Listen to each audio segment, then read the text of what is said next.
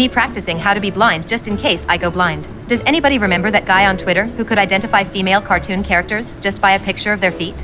Not even limited to shows. It was video games, animes, manga panels. It didn't matter how obscure. He knew the character and series just by feet.